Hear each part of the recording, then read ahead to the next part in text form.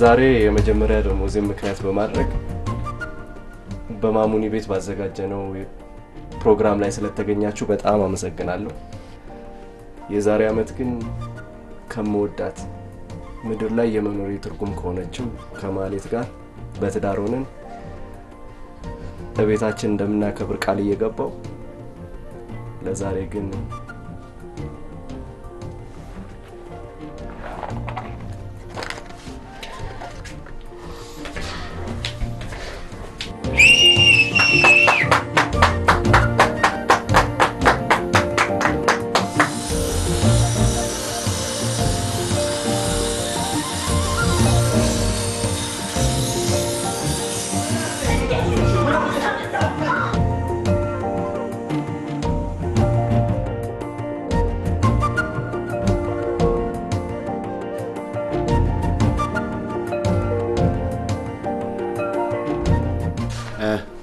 ምን ናገራለኝ እድሉ ስለተሰጠኝ አመሰግናለሁ የዛሬ አመት በሰይፉ ቤት በሰይፉ ደሞዝ ይሄንን በዓል ስናከብር እንግዲህ የወደፊት ውሃ አጣጬን እኔ አሉ ወጣኝ የወደፊት ውሃ ይቅርታ እኔ እንዳትለኝ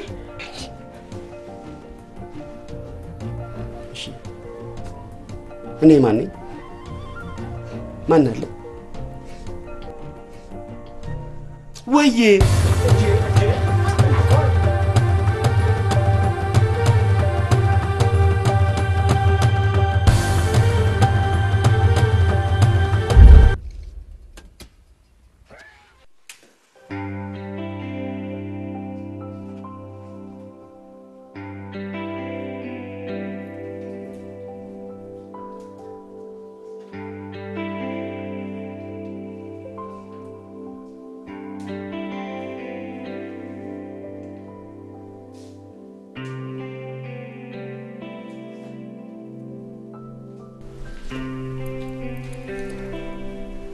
Surprise!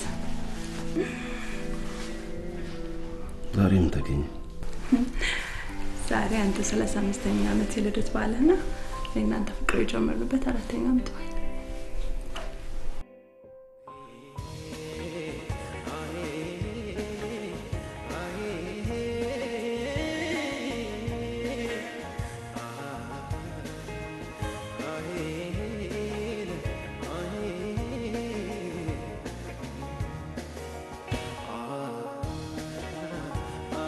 ባለ ልደቱ አንተ ስለሆንክ ኬክ ከመቅረስ በፊት ወይን ክፈታ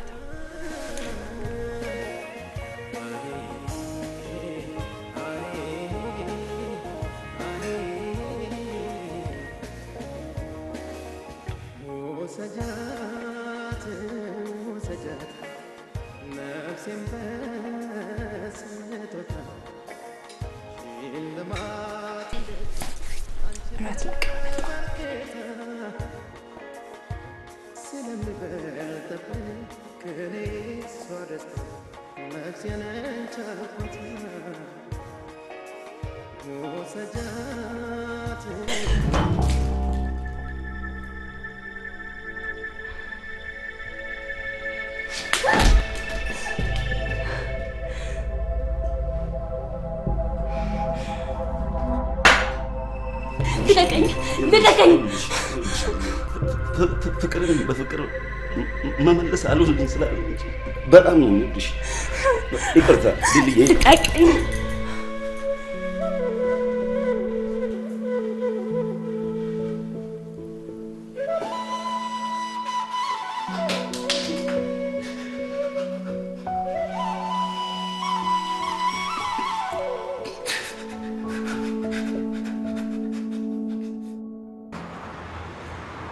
ቆይ እንዴት አርጎ ቢመታሽ ነው እንደዚህ የበሰበሰ አባብ ያስመሰለሽ አሁንስ በዛ እንዴ አንድ ቀን እንደሰው በትዳሬ ደስተኛ ሳልሆን እድሜ ልጨርሰው ነው ምን እድሜ ልጨርስ ነው ታያለሽ ያው ፊትሽን ሸራርፎ ጨርሶት የለም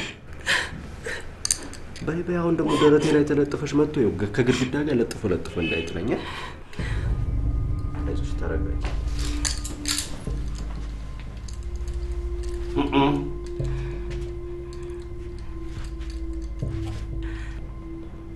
አንተ እዚህ ምን ትሰራለህ? እንትን ፕሪንተር ተበላሽቶ ላስተካክልላት። አንተ ፕሪንተር ሰራተኛ? ማለት ዝም በይ። ለመሆኑ ከባንክ አውጪልኩሽን ገንዘብ አውጥተሻል? አላውቅም። ከማንም ወጠጤ ጋር ማን ወሬሽን ያወራልሽ? ወሬ እኮ አይደለም። ትንጠራራ ጥጃ መንጠራራት እኮ ዝም በይ። እጄን ያስገኝ እኮ። አዎ በእኔ ምክንያት ጥርሷን አውልቃት ለአንተም ሰበብ እንዳይሆንብኝ። ባለቤቴ እኮ ናት። ያገባሃል። ታዲያ ባለቤትህ ብትሆንስ እንዲህ በረባ ባረባዎችን ፊቷ ላይ እያነሳ ሸራርፈ ጨርሳት እኮ ነው። እሺ ለካ እጄን እሷ ላይ ማንሳት አልነበረብኝም። እጄን ማንሳት ያለብኝ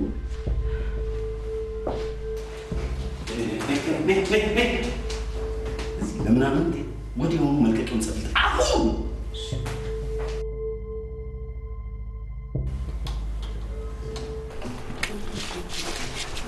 ቆይ እስቲ ማለት ያ ያልሽን ጉዳይ እኮ አመቱ ሊመጣ ነው።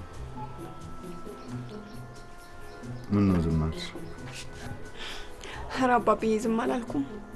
አሁንማ በቃ ይሄን ግቢ ልጅ በልጅ ላደርገው ነው። ወሽ ሰይ አንቺ ወልደሽ አግብተሽ አይቼ በማግስቱ በሞት የማይቆጨኝ እንዴ የልጅ ልጅህን ሳድርማ አትሞታት። ከደረስን እንደራቸው በሆነ ምን ነው እስቲ ቆይ መጀመሪያ የሷን እንብላ እሷን እንዳር ያው ተዚህ ጫፍ የለም እዛ ጫፍ ድረስ ይሄንን ዳስ ሆ አርገን ጥለን በዛ ሁሉ ሳውትምቻ ማርገን ሞልተን እናንተ ያው እንደ ጎንና ጎን ቁጭ ብለን ሸሙናዬ ማሌታ አበባዬ ተዛዝ አዝማሪ መጣ የለም እስቲ ሸልሙኝ አባቷ የዛ ጊዜ ላጣርጋህ መቶውን ግንባሩ ላይ ደሞ ወደኔ ዞር ማለቱ አይቀርም።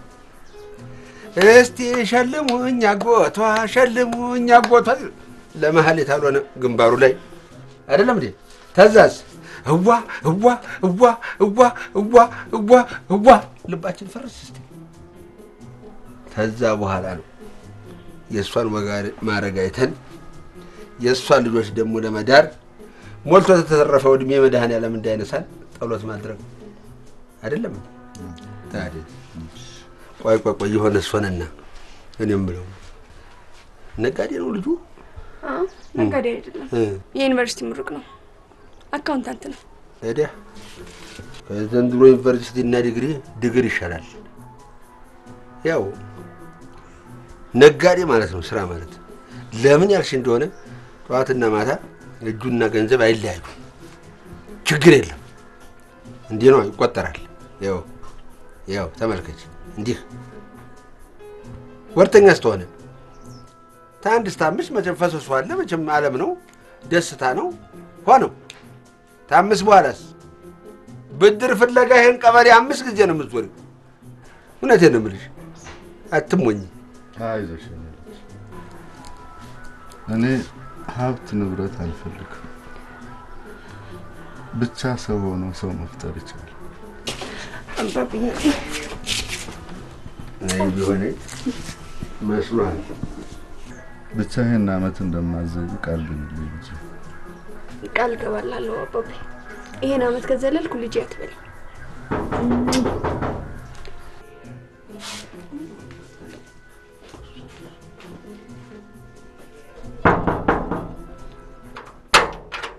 ወይ እንዴት ነው ሰላም ደህና ነህ አለን ይመስገን ይበረታሉ አንተ ደህና ነህ እኔማ ምን ሆናለሁ እኔ አባት አባባ አሁን ስልችት እያለኝ ነው እውነቴን ነው የምሎት ምን ነው እንደው ደብዳቤውን ሲሰጧት ወይ በሌላ አጋጣሚ እንደው ስለኔ ምንም ብላውት አታውቅም ኧረ እኔ ምንም ብላታኝ አታውቅም ያው ተቀብላ ዝም ነው ባባ እኔ ከአቅሜ በላይ የሆነ ነው እውነቴን ነው የምነግረው ስራ እንኳን መስራት አልቻልኩም እንዲህ በትንሹማ ተስፋ አትቁረጥ እንጂ አሞትህን ኮምጨጭ አድርገው ምን ላድርግ እኔ አባት ምንም ተስፋ ባጣባት እኮ ነው ሰማ ጠቢቡ ሰለሞን ያለውን አልሰማህም ከታገሱት ሁሉም ያልፋል አለ። ስለዚህ መታገስ ነው። አሁን ያባት ልክ ነው። ታው ቺና ባስቱ እሺ አስቸገርኩት። አይ ምን ችግር አለ ደግሞ አንተ ተቸገርከው ይገባኛል። እቺን ያዟት ምንድን የለም ደሞትልህ አራብ አይደለም በቀን ከየት ይመጣል በቀን ስሙት እያልኩት አይገባም። ስሙት አፈርሱ ከምትሞትስ አንተው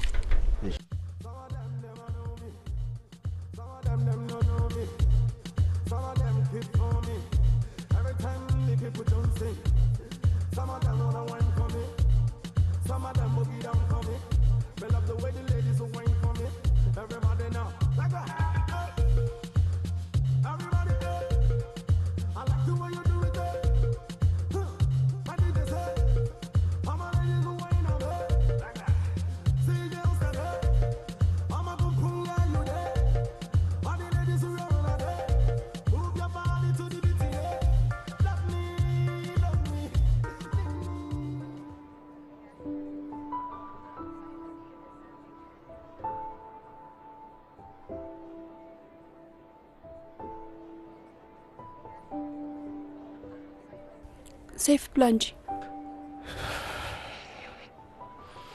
እሺ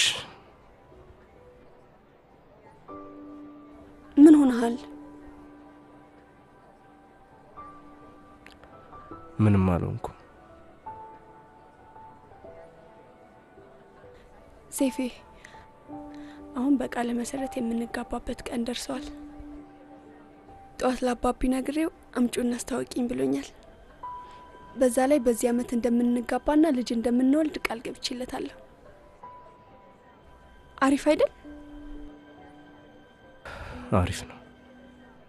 በቃ ሴፌ ከማሙኝ ቤት ወጣና አንዳንድ እቃዎችን እየገዛን እናጠራቅም።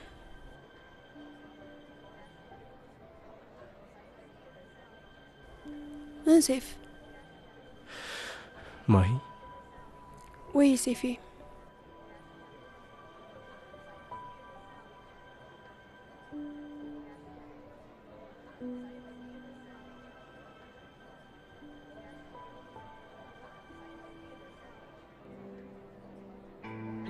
አቤ ብታስተምረኝ ኖሮ እንደዚህ አልሆንም ነበር። ሀብቱን፣ ንብረቱን፣ ገንዘቡን፣ ድርጅቱን፣ የቤት እንስሳቱን፣ የድርጅት መስሪያ ቤት ሰዎቹን ሁሉ ከምታወርሰኝ ምን አለ እንደው ጥቂት ብታስተምረኝ ኖሮ እችን ቆንጅዬ ልጅ የማሳምንበት እንደው ብታስተምረኝ ኖሮ ይሻለኝ ነበር። ትንሽ ብታስተምረኝ አንድ ደብዳቤ ጽፌ እሷን ማሳመን ዛሬ አያቅተኝም ነበር። በዚህ በሌሊት ላይ ታች ከምል አቤ ሞቶ ቃሽ አድርገኝ።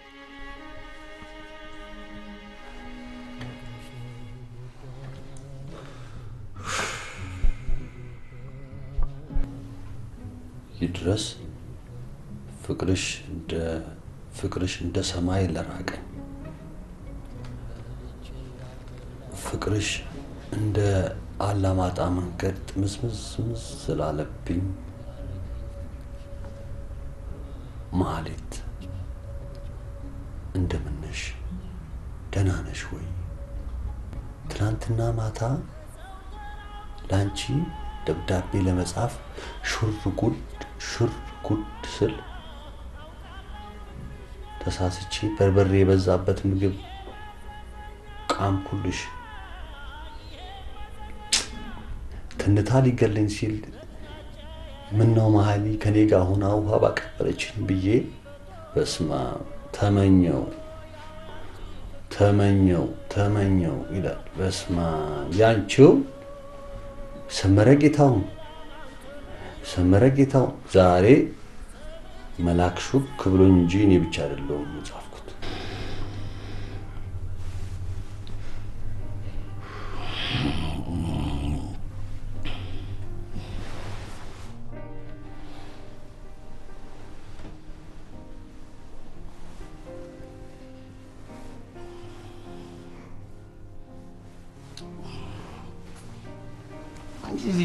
ያምሻል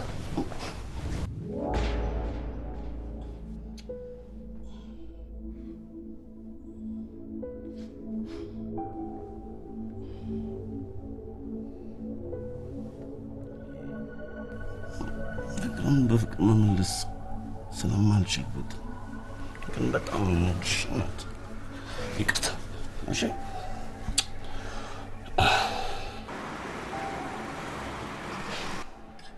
ሼት ሄደ ነው የመጣው ምን በየመስሪያ ቤቱ ሲቪን ስበትን ቆይቼ ነው የመጣው አራስማ ሲቪ ነው ራስ ነው በትን የመጣው እሺ ምን አሉ ምን ማስታወቂያ ተከታተል እንደውልልሃለን ምናምን ብለውኝ አይደውሉልኝ ለምን ወንድሜ ሰተ ወይም በዘመድ ካልሆነ በስተቀር ጠሙን በጣለ ዲግሪ ያውም ያለቃው ሚስት ያማግጥ ተደረሰበት የሚል ሲቪ ይዘ ስራ አገኛለሁ ብለ በተስፋና በዙረት መጀመሪያ ጫማህን ቀጥለ ራስህን አጨርስ አትቀልድ ማሙ አልቀለድኩም ስማ ዘንድሮ ከወረቀት ዕውቀት ይልቅ የእጅ ዕውቀት ነው የሚያበለው ሰቀቀና እና ምን እናለው ዙረትህን አቁመ የሚጠሩ እስኪጠሩ ካልጠሩም ይተውት ቀጥለጥ ብለ እኔ ጋር ማል ጀምር ታዲያ በነፃ አይደለም አንድም በላብህ ትበላለህ ሁለት ሙያ ትለምዳለህ ያው ራስህን ችለህ መስራት እስክትጀምር ዕቃ በማቅረብና በመላላክ ታገለግላለህ ፒንሳ ስታመጣ 50 ካቻቢቴ ስታመጣ 25 ውጪ ስትላክ ብር 50 አንድ ፋክተር ሲርገፍ ስራና መለየት አየ ይጨመርልሃል አልጨረስኩም ያልታዘዝከውን ካመጣህና ካጠፋ ደግሞ ቅጣት አለው ቅጣት አዎ አንድ ኤሌክትሮድ ስታበላሽ ባስተያየት 5 ብር ብሎን አምጣ ተብለ ሮንዴላ ስታመጣ ቀን እስኪወጣ ያባቴ ባሪ ያርገኝ ይባል የለ ተረትና ምሳሌም ያስቀጣል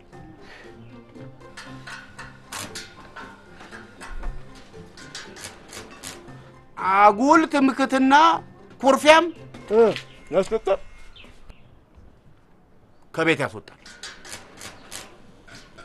ዳይ በላና ወደ ስራ ወለም ዘለም ለማ I am your boss okay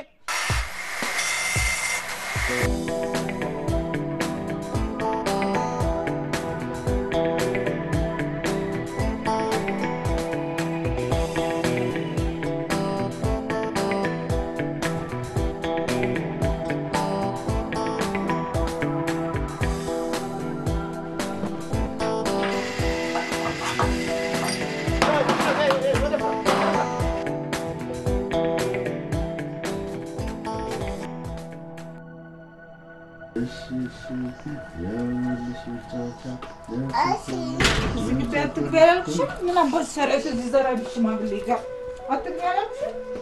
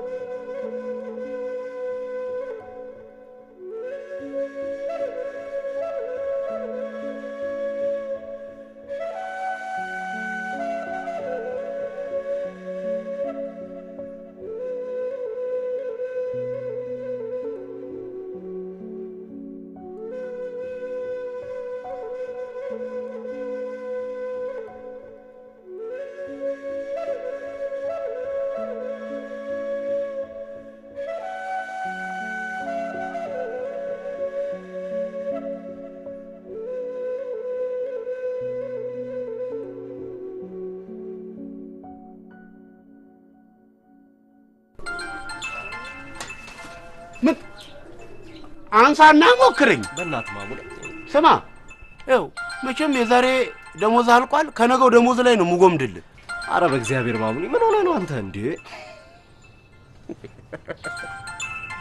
እታባቱ አሾርኩሽ አይደለ ወየ ማይ ሴፌ ማሙኒ ጋር ነው ሄደ አው ምን ሆነሻል እሺ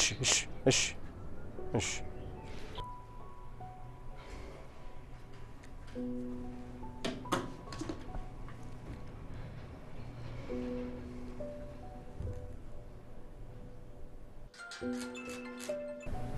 ሰይፍ ሄሎ ተቀይመኝ ነው አይደል ስልኬን ማታነሳው ነው አረ ስራ ላይ ሆኜ ሰይፍ ላግኝህ የት ነህ ምን እዚህ ማሙኒ ጋር መዋል ጀምሬያለሁ ማሙኒ ጋር ለምን ምን ያው ብየዳ ምናምን እያገዝኩት ነው ምን ሰይፍ ሌላ ስራ ላገኘህ ነው እየፈለኩ ነው ያው ለጊዜው ነው በቃ መጥቻ ይሃለሁ ነው አራ ያስፈልግም አየ ተቀይመኛል ማለት ነው ሰላላኪ አሎ ጩሎ ማደ እሺ በቃ ቻው ቻው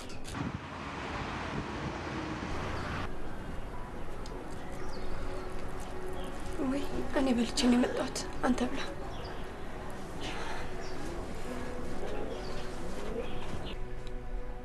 ወይ ልትነግሪኝ የፈለግሽው ነገር አለ ኦኬ ንገሪኝ መጀመሪያ ብላ ነው በቃኝ ንገሪኝ ሴፊ አባቢ ከሚከራዩት ቤቶች ሁለቱን ክፍል ሰጠን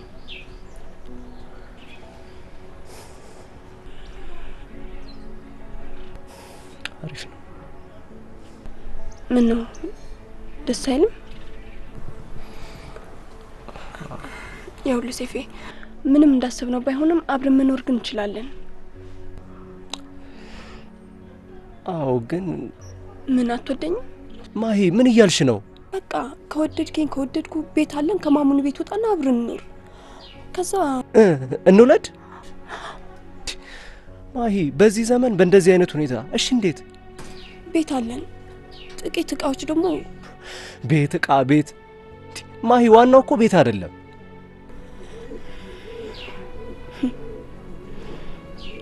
መሽቶ በነጋ ቁጥር ሞት እየጠራኝ ነው የሚለው አባቴ እንዳዘነብኝ ቢሞት በህይወት የምኖር ይመስላል ይኸውልሽ ማሂ አትርሽ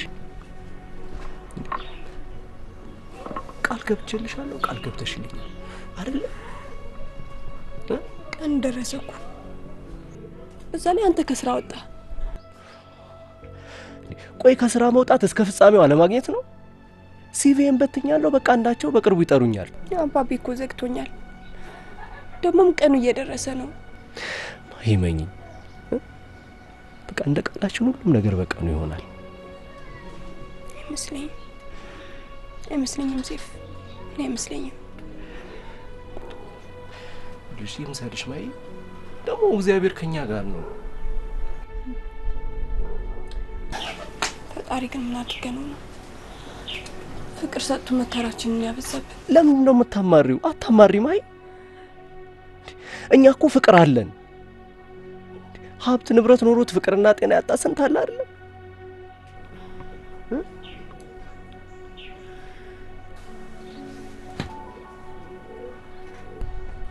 እና እርፍ ታይታኒክ በብየዳ ቤት አይ ተነሶ የሥራ ቦታ ነው እንዴ ብረትና ሰው ደግሞ ይሳሳም እንዴ የለመደ ቦታ መጥፎ ነው ቤርጎ አለ እናንተ ፍቅር ተመጋገቡ እኛ እንመገባለን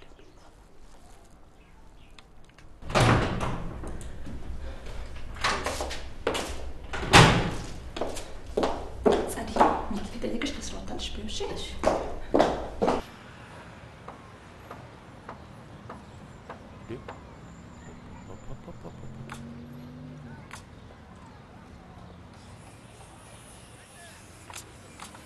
Hey, ate, ሂድ ወደ ስራ ሂድ የኔም ቤት የድርጅቱ ስራ አስኪያጅና ባለቤት እኔ ነኝ ማሙኒ ሊሊን አታውቃት እንዴ ምን ነው ሊሊ አንቺ ነሽ እንዴ የኔም ቤት ለእናቴም ለአባቴም አንድ ነኝ በዛ ላይ የዘለተ ልጅ ነኝ ይሄ የጠብሱስ ያለበት ባለቤትሽ መጥቶ ነገር ከመፈጠሩ በፊት ነው ወይስ ከስራ ልታስባረሪው ነው የመጣሽው አሁን አይደለም ሰይፌ ይቅርታ ልጠይቅ ነው እዚህ ድረስ የመጣሁት በእኔ ምክንያት እኮ ነው ከስራ የተባረርከው ኖ አንቺ ምንም አላጠፋሽም እኔ ማድረግ ያለብኝን ያደረኩት ቆይ ሴት ልጅ ስትመታ ያየው እንዴት ዝም ልበል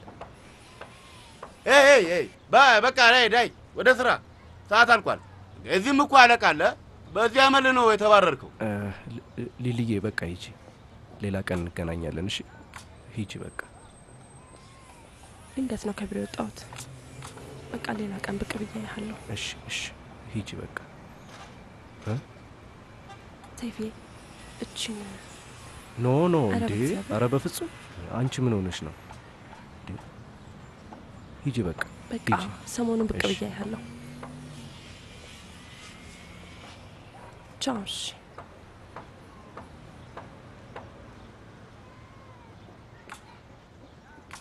ሰው ገንዘብ ሲሰጥ አልቀበልም ማለት ያስቀጣል። አንተ ያማሃል። እኔ እንደዚህ አይነት የእርዳታ ብር መቀበል አልፈልግም። ዝበል ተረጃ አይደለሁም። እሺ ሸክም እኔ ላይ ሸክም ሆነ ከምታሰቃየኝ እንካ ስትል አትቀበልም? መቀበል ካልፈለክ ለሱ ስጡ አትላት እንዴ? አንተ እንዴ በዚህ ልጅ ነው ከስራ የተባረርከው? አዎ እንኳን ተባረርክ። ሰማል ከዚህች ጋር አድሬ አይደለም ከስራ ከመንግስተ ሰማያት መባረር ምንም አይመስልኝም። ምን ታፈጣለህ? ዳይ ወደ ስራ። ዋት አብረን ምሳ እንደምንበላ ተነጋግረናል አይደል? የዚህ ነው ያለ ሰዓት አንቺን መጠበቅ አለብኝ። ሚኪ ለስራ እኮ ነው የወጣሁት። ሮጥ ብዬም ስራ ማምጣት ካልቻልኩ እንዴት ነው ስራ መስራት የምችለው? ስራ ካለብሽ ጠዋት አብረን ምሳ እንደምንበላ ስነግርሽ ስራ አለብኝ አትይኝ።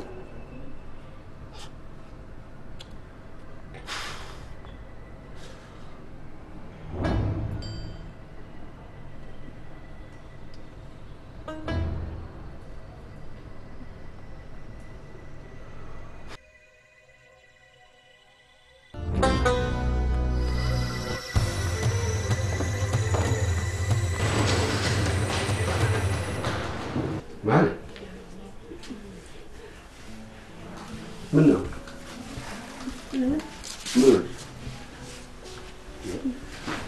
እንዴት እርክዝ ብለሽማ ምንም አልሆንኩም አትበይ። ምንድን ነው እሺው ንገሪኝ። ምንድን ነው? አጎቴ አባን እንደምታዩ በጣም ልጅ እንደወልድ ይፈልጋል። አዎ እሱ አይደለም እኔም እፈልጋለሁ። እኔ ደግሞ በአሁኑ ሰዓት ችግር ላይ ነኝ። ምን ነው? ምን ገጠመሽ? ምን ሆነሽ? ጓደኛዬ ከስራ ተባረራል። ይባረራ? ከስራ ተባረረ እንደው ካርገር አልተባረረ? አጎቴ እንደሱ አይደለም። አባኔን አይሰማኝም። እባክህ አጎቴ የተወሰነ ጊዜ ብቻ እንድታገሰኝ ንገረው። የተወሰነ ጊዜ ብቻ። እኔ እኮ መጀመሪያው ተናግሬያለሁ። ነጋዴው ይሻልሻል ብያለሁ። ይሄ ከስራስ ባይባረርስ ቆይ አሁን የሱ የወር ደመወዝ መጥቶ ላንቺና ለሱ ሊበቃ ነው? ለመብራትና ለውሃ ሊሆን ነው? ለሽሮና ለበርበሬ ሊያደርገው ነው? ለምን ሊያደርገው ነው? ሲነግሩሽ እኮ አሰሚ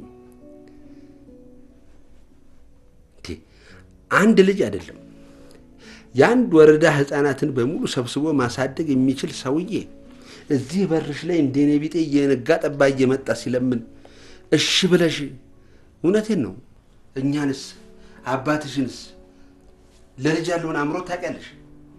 ባጉል ተስፋ ከምትገጂው ምን አለበት ይሄኛውን እሺ ብለሽ የአባትሽንስ ልብ አረፍ ብታረጊው። አፈር ልብላሱ ነው መሰለኝ።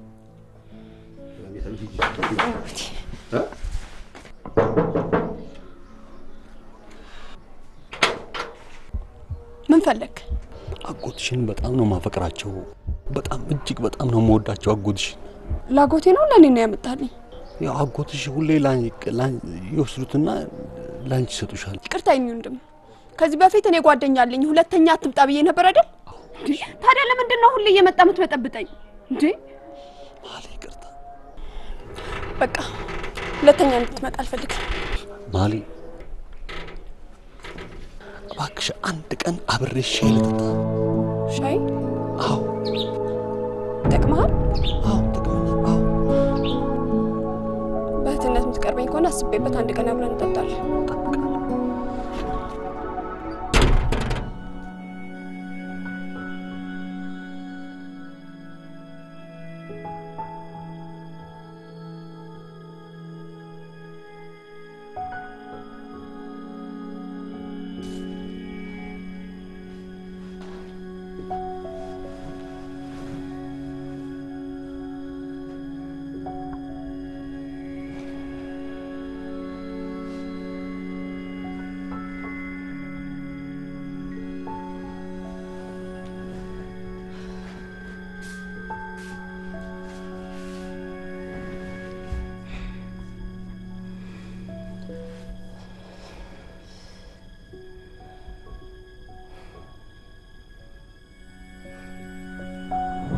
ቆይ ሴት ልጅ ስትመታ ያየው እንዴት ዝም ብሎ? አዎ በእኔ ምክንያት ጥርሷን አውልቃት ላንተም ሰበብ እንዳይሆን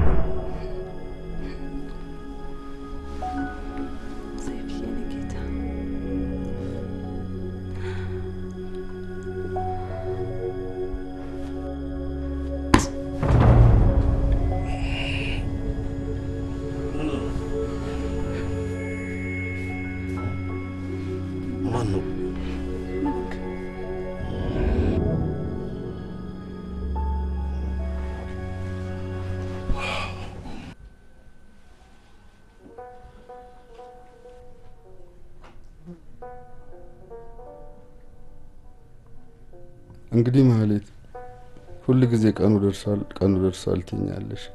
ታዲያ ቀኑ ከደረሰ ሽማግሌ ላክና ቀኑን እንወስን። እኛም ያቅማችንን እንዘጋጅ። ነው ሌላ ሐሳብ አለሽ?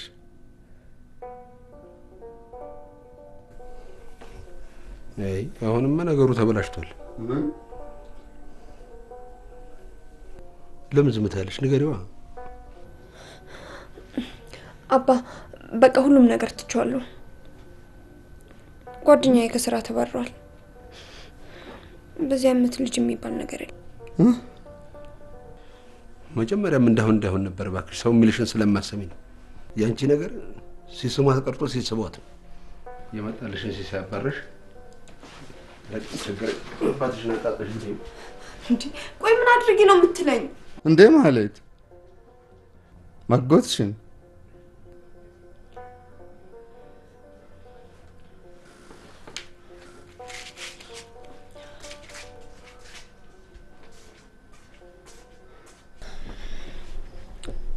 አጎቴ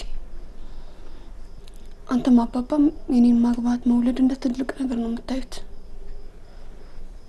ምንድነው? እኔ ማላቀው ነገር አለ? አዎ አለ። ምንድነው? ግን ልብ በይ። እቺንም ማጫወትሽን ታሪክ እኔ እንደነገርኩሽ አባትሽ ካወቀ እድሜ ልክ እንደምንቆራረጥ አስቢበት። ምንድነው እሱ? ይኸውልሽ እኔና ቢሆነኝ ከህፃንነት ጊዜያችን ጀምሮ ጓለማውታ የዛን ጊዜ ጓለማውታን ይባል አሁን ህፃና ማሳደጊያ ነው የምትሉት አይደል? በዛ ውስጥ ነው አብረን መኖር የጀመርነው። የዛ ጊዜ እኛ የምንለው ወላጅም ሆነ ዘመድ ስለሌለን እርስ በርሳችን ወንድሜ በመባባል ነው ያደግነው። የዘወትር ምኞታችን ተምረን አግብተን ትልቅ ቤተሰብ መመስረት ነው። በኋላ ያው የጓለማውታ ጊዜ ደረሰና ከዛ ስንለቅ አባትሽ ከኔ ጋር ቁጭ ብለን ተመካከርን። እሱ በትምህርቱ ጠንካራና ጎበዝ ስለነበረ መምህራን ኮሌጅ እንዲገባ እኔም ሹፌር መሆን ህልም ስለነበረኝ በአውታንቲነት ተቀጥሬ ረዳት ሆኜ ለመስራት እውነቴን ነው የምልሽ። እዛ ጊዜ ውሎ አበል የሚባለው ብር 50 ነው። ያችን 75 ሳንቲም ለሱ በዚህ በኩል ለቢሆነኝ በዚህ በኩል ለኔ እያደረኩ ሀገር ለሀገር ዞሬ ስመጣ እሰጠዋለሁ። እሱም ጎበዝና ጠንካራ ነው። ትምህርቱን በጥሩ ሁኔታ አጠናቀቀ። በኋላ አንድ ህልም ነው የቀረችው። ያቺ ደግሞ ምንድነች? ትዳር ነች። በኋላ ከሚያስተምርበት ትምህርት ቤት ውስጥ አንዷን ልጅ ወድና እሷን ያገባል። እውነቴን ነው የምልሽ አሁን ድረስ ትዝ ይለኛል። እሷ አረገዝኩ ብላ የነገረችው ጊዜ በደስታ ሰክሮ አዲስ አበባ ጠበበችው። ያቺ ሴት አንቺን ወለደችለትና በብዙ ደም መፍሰስ ምክንያት ሞተች። ከዛ ጊዜ ጀምሮ ቢሆነኝ አንቺን ለማሳደግ ያልወጣው ዳገት ያልወረደው ቁልቁለት የለም። ነፍስ ታወቅሽም በኋላ ቢሆን ታውቂያለሽ አንቺ ራስሽ። አዎ አባት ብቻ አይደለም ላንቺ እናት ጭምር ሆኖ ነው ያሳደገሽ። እሱ ስቃይ ሆኖብን እንደነበር ሁሉ አንቺ ላይ እንዳይደርስብሽ አግቢ፣ ውለጂ፣ የምንለው ለዚህ ነው። ሌላ ምንም ምክንያት የለንም።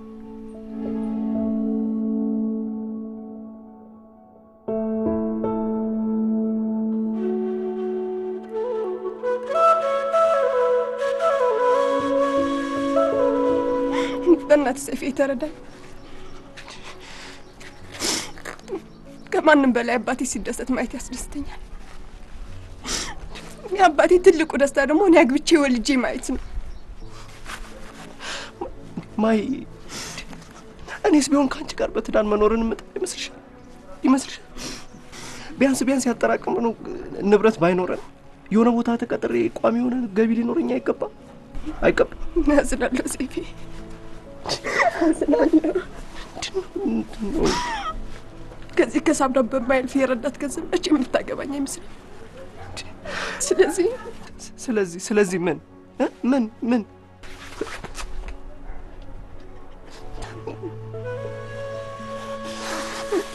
ነው አዝናለሁ። በእናትህ ተረዳኝ።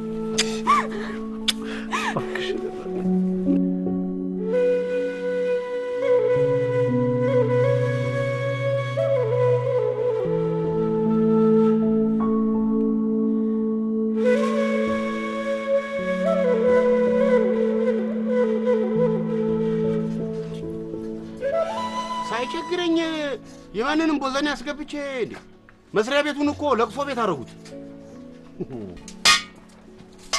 አተታዩ ሰይፉ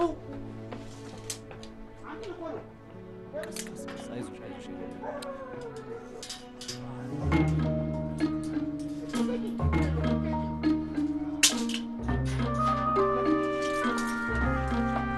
አይዞሽ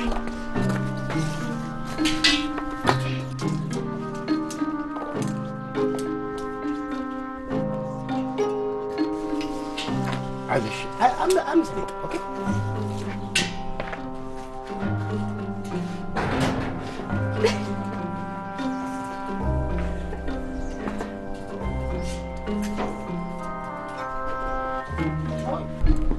ሰይፉ የለም ይብላኝ ላንቺ እሱስ ከአንድ መስሪያ ቤት ተደውሎለት ሲቪውን ሊያስገባ ሄዷል። ቆይ ግን አንቺ ለምንድን ነው ልጁን ማትተይው እንዴ? ስራ ቦታ እየመጣሽ እንዴ አላሰራም የምትይው ምንድን ነው? ድጋሚ መጥቶ ይደብደብ። በቃ ራሳችንን እንቻልበት እንዴ? ደሞም እንችላለን፣ ወደፊትም እንችላለን። በቃ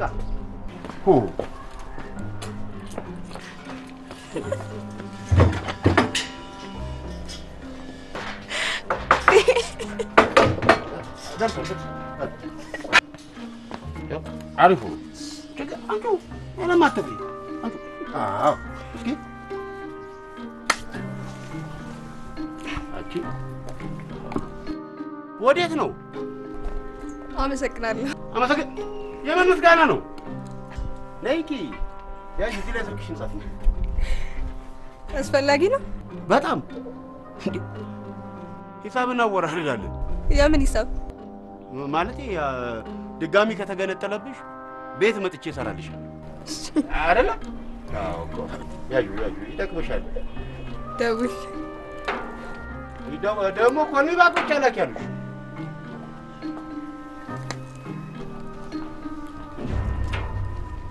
እስካሁን አለሽ እንዴ? ሰይፉ የለም። ምን ፈለግሽ? አንተ ነው የፈለኩት። እርፍ እኔን? አዎ። ለምን? ለስራ። ቆይ ስታይኝ እኔ ሬስሊንግ ተጫዋች ይመስላለሁ እንዴ? ለስራ? እናንተ ቤት ምን ስራ አለ? ዱላ አይደል እንዴ ስራችሁ? የምሬን ነው። ለስራ ነው የፈለኩት። ማለት ምን አይነት ስራ? የሚቆረጥ የሚበየድ ማለት በኔ ስራ በኔ ሙያቱ የሚያተኩር ስራ? ለሁሉም ቤት ሄደን ብንነጋገር አይሻልም? ጭራሽ ቤት የፈለከውን ያህል ከፍልሃለሁ። ኢንሹራንስ ብትገቢልኝ አልሄድም። ለምን? ይዴት ባለቤትሽ መዝናኛው ቦክስ እንደሆነ ያልሰማው መሰለሽ እንዴ? ቢማታ ምንን እንጂ እንዴ ላንቺ የተሰነዘረ ቦክስ ፍንጣሪው እኔ ላይ ቢያርፍ እምተርፍ ይመስልሻል? ቤት የለም። ቢኖርም ደግሞ ምን ሄደው ለስራ ነው። ምን እኛን ወንድ አይደለ? ምን ያስፈራሃል? ወንድ አይደለ እንዴ? እኔማ ወንድ ነኝ እንዴ? ምን ወንድ የወንዶች ቁና እኔ ለራሱ ብዬ ነው። እኔ በኋላ ብልጭ ብሎብኝ ብልጭ ካረኩበት እዳው ለራሱ ነው። እሱም ወደ ሆስፒታል እኔም ወደ ከርቸል ካኒዳ እንሂዳ። ማን ይፈራል? ወንድ ልጅ ታሞ እንዲፈርተ ነው። ኧረ እንሂድ፣ ጠብቂ ለደደው እንሄዳለን።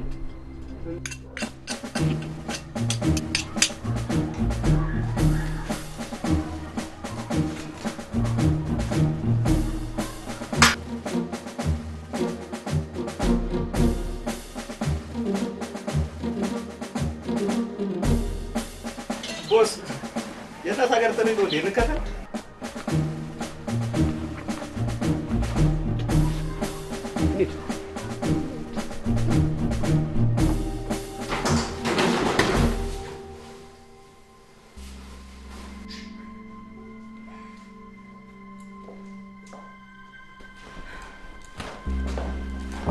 እጆ ደለቅ ተገባ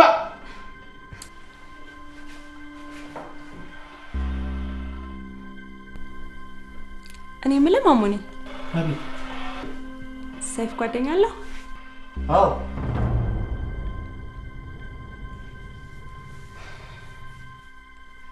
የት ናት? ምኑ ጓደኛው አገር ውስጥ የለችም። የት ናት? እዚህ እኔም ቤት እኔ ከሀገሬ ወጥቼ መኖር አልችልም። ይኸው ካሁኑ ሀገሬ እየናፈቀችኝ ነው። ጋራ ሸንተረሩ፣ የከብቱ ጩኸት፣ የኩበቱ ሽታ እየጠራኝ ነው። እባክሽ ወደ ሀገሬ መልሽ። እኔ እኮ የሴት ጓደኛ ማለቴ ነው። አለው ለማለት ይከብዳል። ማለት እንዴት? የለውማ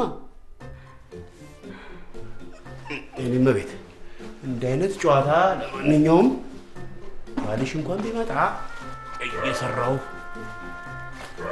ሆነ አይሻልም? ማለት እሱ ያገኘው ሰበብ ስለሚ እንዲ ወደ እንደፈራሁት ባለቤቱ ብቻ አይደለም ቤቱ ራሱ ዱለኛ ነው። ጸብ ለምዷል። እንጂ ማሙኒ አቤት ለሰይፍ የሆነ ነገር ባደርግለት ደስ ይለኝ ነበር። በእኔ ምክንያት እኮ ነው ከስራ የተባረረው። ለሰይፉ የሆነ ነገር ብታደርጊለት ከሰይፉ በላይ የምደሰተው እኔ ነኝ። ለምን? ይኸው ከልጅነት እስከ እውቀት አሁንም ስራ ፈቶ ጫንቃይ ላይ ነው። እኔ እንደው እኔ ምርር ነው ያለኝ። እኔ እሱ ነገር እኔ ምን እንደማደርግ ብቻ ችግር የለም፣ እንረዳዳለን። አዎ ይሻላል፣ ብንረዳዳ ይሻላል እንጂ እኔ ብቻዬን ምርር ነው ያለኝ። ግን በእናትህ ማሙኒ በተቻለ አቅም ሰይፍ እንዳይከፋው ለማድረግ ሞክር። እኔ ይከፋኛል እንጂ ሰይፉማ እንዳይከፋ አይደል እንዴ? ይኸው ውጭ ሀገር ድረስ የተሰደድኩት ለዚህ ነው መስራት እዚህ ድረስ የጠራው። አቤት ምንም የሚሰራ ነገር የለም እና ሎሬ ነው ባህር ያሻገርሽኝ ሎሬ ነው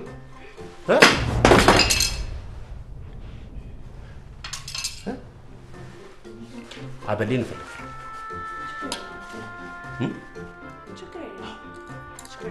የትራንስፖርት ነው ፈልጋለሁ። አታ አንሳው ዝም ብለህ ታያለህ እንዴ? እንዴት አባቱ ነው የጣለው? ምን አንሳው ምን ፊትህን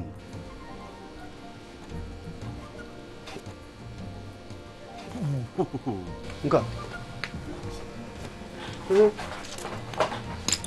የልክበት ተፋካሪ እባክህ በጣም የምታስጠላስ በግራ ተነስተህ ነው እንደኛ በቀኙ ብትነሳ የተባረከችው አጋጥመህና ይኸው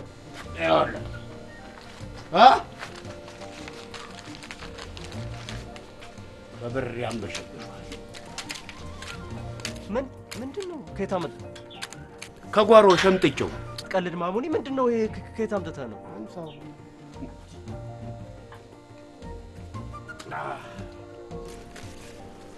ሊሊ መጣ ነው እና ከሷ ተቀበለ ነው? አይ ገና አቀበላታለሁ። ግራይንደርና ማሽን እገዛላለሁ ብላኛለች። በእናት ማሙኒ እኔ ከሷ ምንም ነገር መቀበል አልፈልግም። ሸክም በቃ ራሴን መቻል አያቅተኝምሽ። ስማ I am your boss, okay? በሊሊ ቀልድ የለም። ያው በሊሊ መጣ ማለት ባይኔ መጣ ማለት ነው። ደፋር ለአንተ ግን በጣም የምታሳዝን ሰው ነሽ። አንድ ነገር ልንገርህ፣ የምትወዳትን የምታፈቅራትን ልጅ በገንዘብ ምክንያት ልታጣ ነው። ይሄ የተበላሸ ሲቪ ደግሞ ስራ ሊያስገኝልህ እንደማይችል አይተከዋል። ስለዚህ ከሊሊ መጠቀም የሚገባን ሁሉ በመጠቀም ማለትን የራስህ ማድረግ ትችላለህ። አንድ ነገር እንዳረሳ፣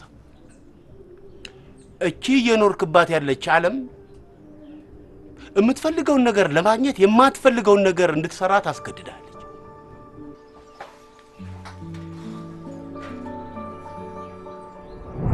መሽቶ በነጋ ቁጥር ሞት እየጠራኝ ነው የሚለው አባቴ እንዳዘነብኝ ቢሞት በህይወት የምኖር ይመስላል። ሰይፌ አሁን በቃል መሰረት የምንጋባበት ቀን ደርሷል። ከዚህ ከሳምዳው በማይልፍ የረዳት ገንዘብ እቺ ምን ታገባኝ ይመስል ማሙኒ በሐሳብህ ተስማምቻለሁ።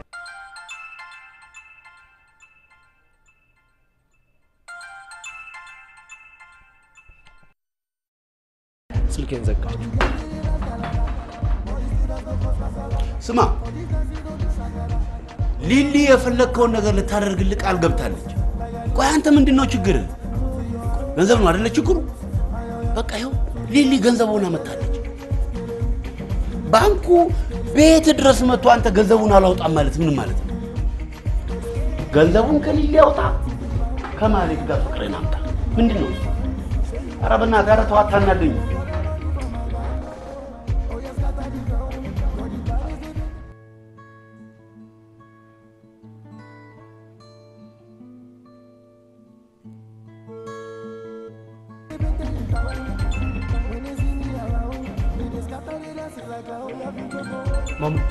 ማሙኒ ስማ፣ ሊሊ ናት። ዝጋው። ወጣና እናግራት። ሄሎ ሰይፍ፣ ጠፋሽ። መነፋፈቅ ምናምን ተሆነ አይደል? በጣም ነው ናፈከኝ። ትላንትና ስደውልልህ እኮ ስልክህን አታነሳም። አዎ ስራ ላይ ሆኜ ነው። አንቺ ግን ምን ነው ድምጽሽ? ሰይፍ ገላግለኝ፣ ዱላ መሮኛል። እንዴት ብዬ ሊሊዬ? ከማፈቅረው ሰው ጋር መኖር ፈልጋለሁ። ሰይፍ ወዳለሁ። ነገ ለምን አንገናኝም? እሺ ደስ ይለኛል።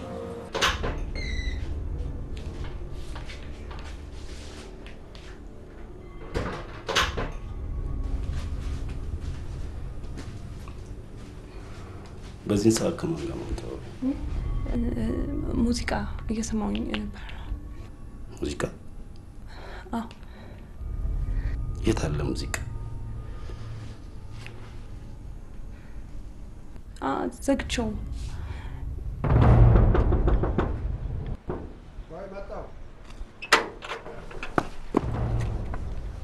ደህና አደሩ? እግዚአብሔር ይመስገን። አንዴ ማለትን ይጠሩልኛል። የለችም። በዚህ በጧት የት ትሄዳለች? እንዴ ነው ምን አውቃለሁ? ጠንቋይ አልቀልም። የለችም አልኩ የለችም። ምን ነው? ምንም ግን እንዴ በልቀጥላ ምን አንድ ያለው አማርኛ እኮ ነው የምናገረው። የለችም አልኩ የለችም። እንዴ አቅምን አውቆ መኖር ጥሩ ነው፣ ታላቅ ችሎታ ነው። አረ ያከያኒ ሊበላ እሳት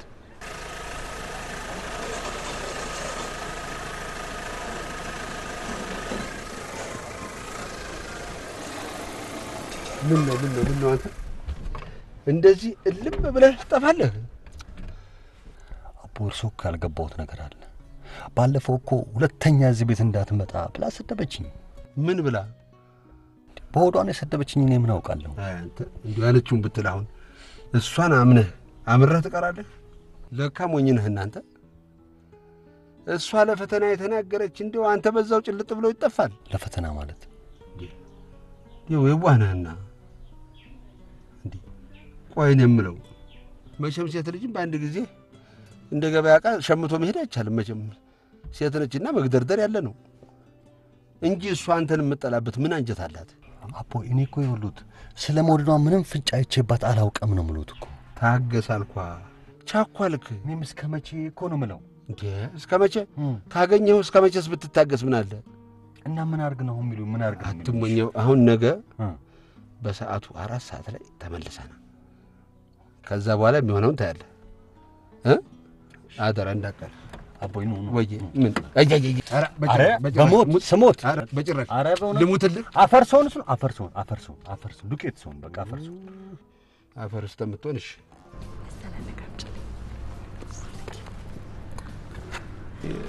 በቃ ለኔ የሆነ ቅልጥም ያለው ቀይ ወጥ አምጪ።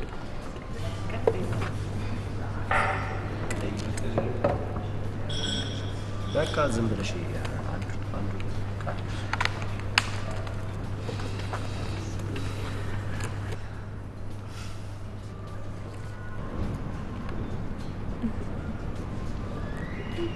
ለማንኛውም በቀደም የሆነ ነገር እንድነግርሽ ነግሬ ነበር።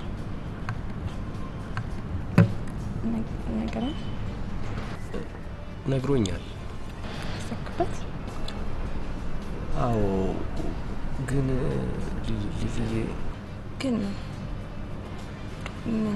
አትወደኝም? አልመጥንህም? አይደለም እኮ ግን ምን አለበት ፈጣሪ ከዚህ ፈተና ብታወጣ። ያልከኝ ምን ሆነሃል? አይ ምንም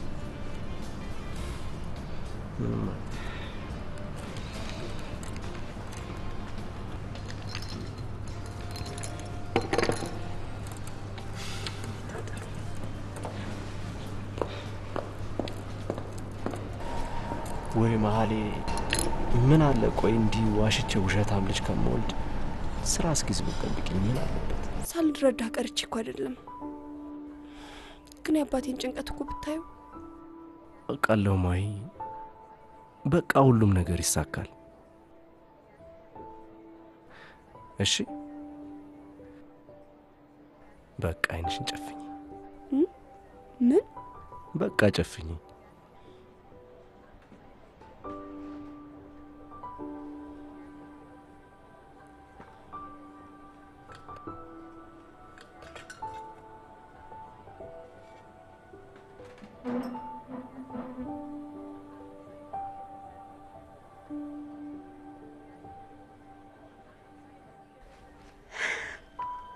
Thank you, Sefi.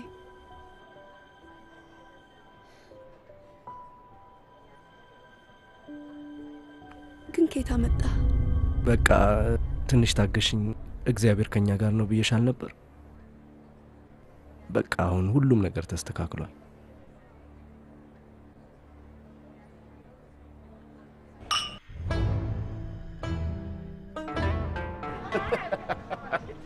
በአንድ ስትሮ መጠጣት ደረጃ ደርሳችኋል። ተዋደዳላችሁ ማለት ነው። ታዲያ ለምን ነው ተጋብታችሁ ማትወልዱት? አው ብትወልድ አንቺ አባትሽ ወልደሽ አይናቸውን ባይናቸው ማየት የለባቸው አለባቸው። እና ምንድነው ችግሩ? ገንዘብ እንዳይሆን በኔ ጣሉት። አንተ ንብረቴን ሸጬም ቢሆን ላንተ አላንስም። እድርሃለሁ። አታ የለም አንተ እንዳታሰደበኝ። በዘራችንም የሌለ ነገር ወይ እጣ ፈንታዬ ነው። ውሃ ጣቄን አየኋት፣ ልከተላት ነው። ይቅርታ ጊዜ የለኝም። ደህና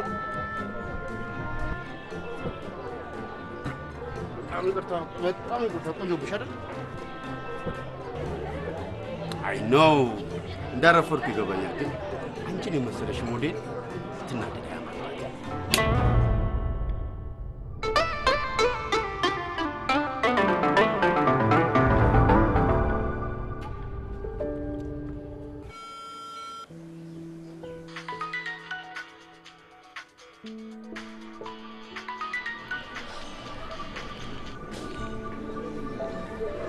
ሄሎ ማዬ።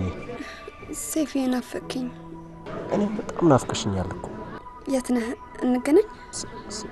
ውጪ ማለት ስራ። እንዴ በውድ ምድር መስራት ጀመርክ እንዴ? ይኸውልሽ ማዬ፣ ቆይ አንዴ መልሼ ልደውልሽ።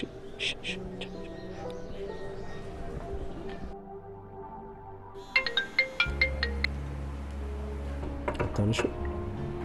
ሚኪ ነው እና አታንሹ። አነሳሁትም አላነሳሁትም ጥፊ እንደሆነ ይቀርልኛል።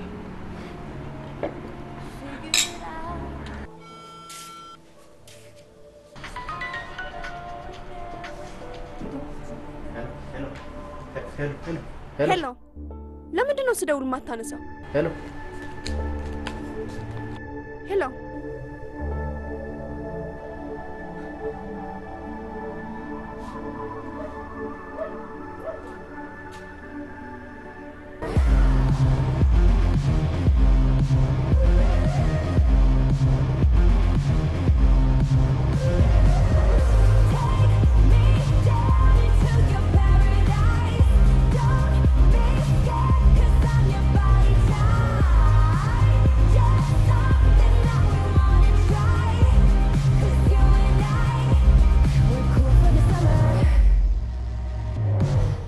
አሁን እቺ 3 ቀን አላየሁትም ብለሽ ነው እንደዚህ ጭንቅ ጥብብ የምትይው?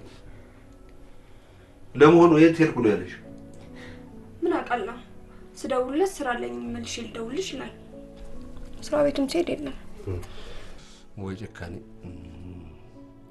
ቆይ አንቺ አባት ቢሆነኝ ታሞ መልሼ እደውላለሁ ብሎ መልስ ይሰጣል። እኔ የምለው ቆይ ትወጂዋለሽ? ባልወደው ምን ያለ ማምጠኛል? ጎሽ ጥሩ። እሱ ሲወድሻል? ያፈቅረኛል። በጭራሽ። ልንገርሽ፣ ፍቅር ትዳር ካልሆነ ፍቅር ልጅ ካልሆነ ምን ይረባል? ንገርኝ እስቲ ምን ይረባል? አንቺ ገና ለገና እሱ ስራ ይዛል ላይዝም በሚል ሐሳብ ያያለሽ። አባትሽ አንድ ነገር ቢሆን የእድሜ ልክ ጸጸት አይሆንብሽም? እና ምን አድርጊ ነው የምትለኝ? እንዴት ምን አድርጊ ነው የምትለኝ ትኛለሽ? ይሄው ነጋ ጠባ መጥቶ ደጅ ጥናት የሚለምን አለ አይደለም እንዴ? ከራሱ አልፎ ተርፎ ሀገር ሊያኖር የሚችል የማላቀውን የማላፈቅረውን ሰው አግብቼ እየኖርኩ ደስታን የማገኝ ይመስላል? መድኃኒዓለም የፈቀደውን አግቢና ኑሪ ነው የምለው እኔ። እንዴ ፍቅር በእይታ ብቻ በመውደድ ማን ነው ያለሽ? ፍቅር እኮ መላመድም ነው ማለት። የኛ አያቶች ቅድመ አያቶች ተፋቅረው ነው እንዲተጋቡት? ታጭቶ ነው። ወዳጅ ዘመድ፣ ጎረቤት፣ ጓደኛ አጭቶ ፍቅር ተዛ በኋላ በመላመድ ነው የሚመጣው።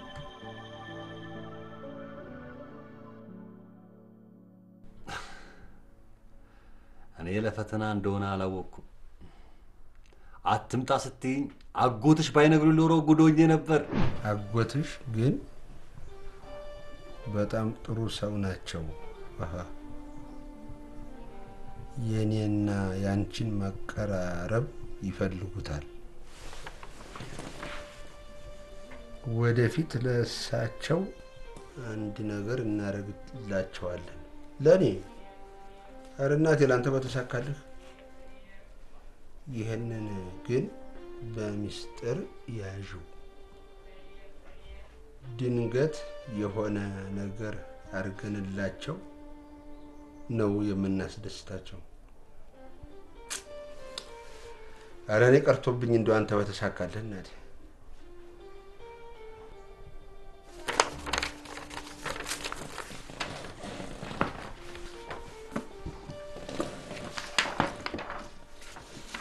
የልቤ ውስጥ ንግስት ለሆንሽው ማህሌት ቢሆነኝ። ይገርምሻል፣ የመጀመሪያ ቀን ሳይ ዝም ብዬ ወደድኩሽ እንጂ እዚህን ያህል ወድሽ አልመሰለኝም ነበር። ማሂ ሁሉ ነገር ኖሮኝ አንቺን ግን የኔ ማድረግ ባለመቻሌ ባዶ የሆንኩ ያህል ይሰማኛል። በቀደም በራችሁ ላይ መጥቼ ስታባርኝ ምን እንደተሰማኝ ታውቂያለሽ? ራስን አጥፋ ሙት ነበር ያለኝ። አንድ ነገር ልንገርሽ፣ ፍቅረኛዬ መሆን ቢያቅትሽ እንኳን በእህትነት እንድትቀርብኝ እፈልጋለሁ። ያ ካልሆነ ግን ራሴን አጥፍቼ የዘላለም የህሊና ዕዳ ጥዬብሽ ነው ማልፈው። በአንድ ነገር ግን እድለኛ ነሽ። ሴት ልጅ ማግባት ያለባት የምትወደውን ሳይሆን የሚወዳትን ነው ይባል የለ አንቺ ለማግባት የወሰንሽለት አንድ ከልቡ የሚወድሽ እንዳለ ማለት ነው ያንቺው አፍቃሪ ሰመረ ጌታው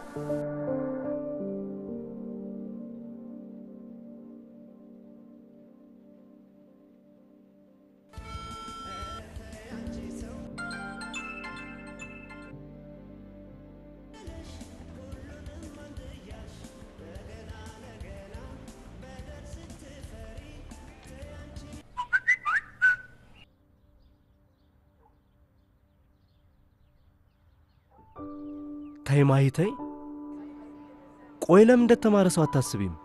ሐረተው አንተ የተማርከው አትበቃም? ትበቃለህ። መማርህንም አየነው። ማሂያ ረያና ድርሺ ነው። እኔንማ እያስደሰትከኝ ነው። በቃ ነገርኩሽ አይደል? አባትሽ ቤት ገብተን ከምናስቸግራቸው የተወሰነ ጊዜ ከታገሽን ቤት መከራየት እንችላለን። እኮ እስከ መቼ ነው የምታገስ ሴፍ? በቃ ቃል የገባውልሽ ቀን እስኪደርስ 2 ወር? አዎ በቃ ታገሽኝ።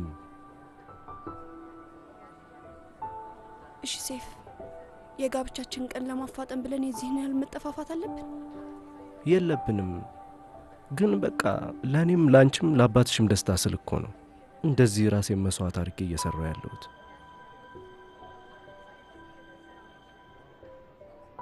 ይገባኛል ሴፌ ግን የዚህን ያህል ስትጠፋብኝ ስለሚጨንቀኝ እኮ ነው።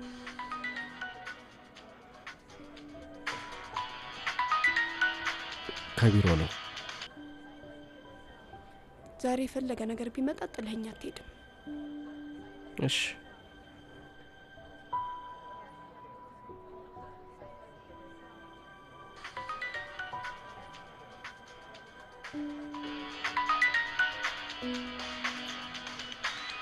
ማይ አንዴ ላናግራቸው።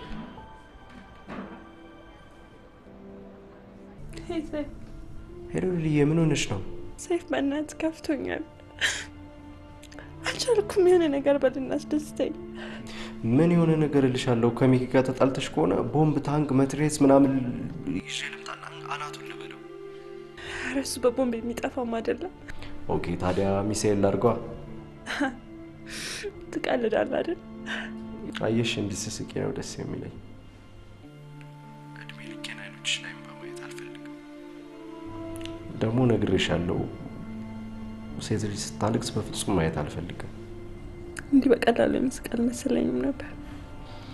አሳኩሽ? ያ ሰይፍ ሚኪራት ብቻ አለብኝ ብሎታል። ለምን አንገናኝም?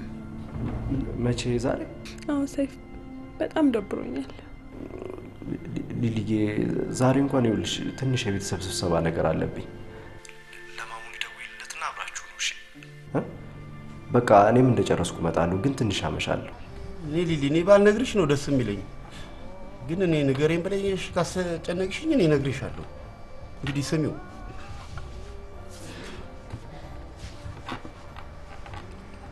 የሰይፉ አባት በቃ በጣም ተቸግረው ነው የሞቱት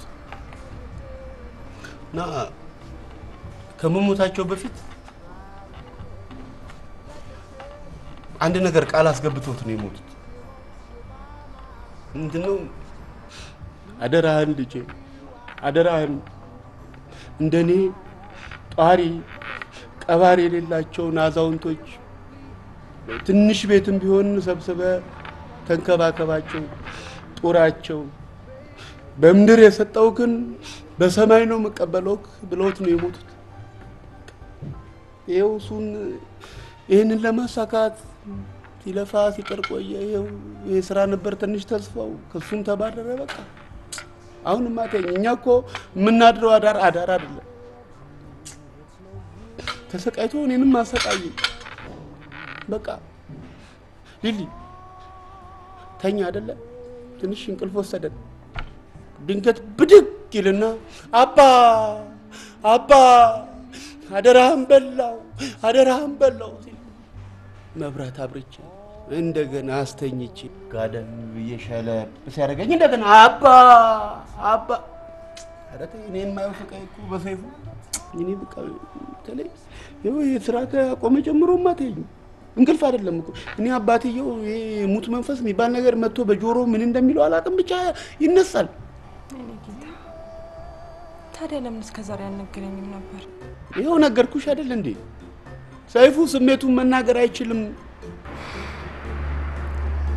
ታዲያ የአባቱን አደራ ለማሳካት ምን ያህል ገንዘብ ያስፈልገዋል?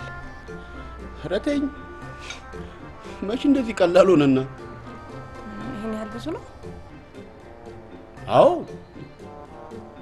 ቢያንስ 100 ሺህ ብር ያስፈልጋል። በቃል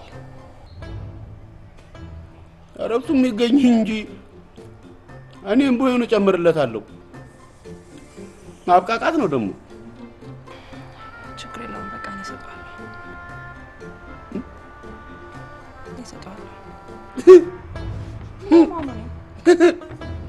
አለው እንጂ እናቴም አባቴም የሚሆኑ ግራይንደሬን ሰብሮብኝ ሲፈስ ማሙኒ በእናትህ አታልቅስ። በቃ በእናትህ አታልቅስ ማሙኒ። በቃ እኔ እገዛልሃለሁ ማሙኒ። ምን አልሽ? ምንድን ነው ያልሽኝ? በቃ ተወው እኔ እገዛልሃለሁ። እድሜ ረጅም ነው ስናነሳ አንተ እምትልን ላሽ ይበል። አንተ ምን ደህና ካልጠፋ ሸሚዝ ምንድን ነው? ደህና ነገር ለብሰበት ትልቅ ቦታ አይደል እንዴት መጣው? ምን ይምጣል? ሰይፍ የሚበላ የሆነ ነገር ወይ ግን ለምንድን ነው እስከ ዛሬ የደበከኝ?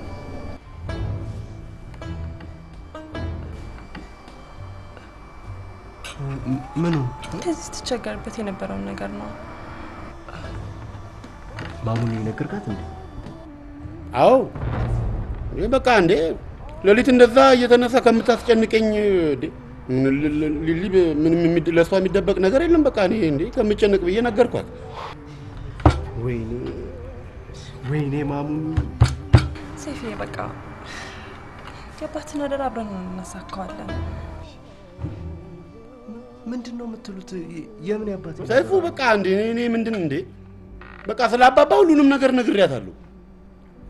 አዎ ቆይ አንተ ያባባና አደራና ቃል ኪዳን ለመፈጸም ከ2 እስከ 300 ሺህ ብር አይበቃም? ይበቃል። ካነሰም እያየን እንጨምራለን። አረ ይበቃል። 200 ሺህ ብር አቤት የዛለት ይታየኛል። ቺኮች እንደ ጉድ ባክሱ አይደለም የጨነቀኝ እና ምንድነው አንተ በቃ አባቴ ምናምን በችግር ምናምን ምክንያት ምናምን ብለ ተዛ አፈቅርሻለሁ 200 ሺህ ምንድነው ይሄን ያህል አይደለም። አፈቅርሻለሁ እሞትልሻለሁ ብትላትም ያዋጣል። ደግሞ ያለ ምርጫ ነው። ከማህሌት ጋር ተጋብቶ ወልዶ ለመኖር ሊሊን አፈቅርሻለሁ ሊሊ።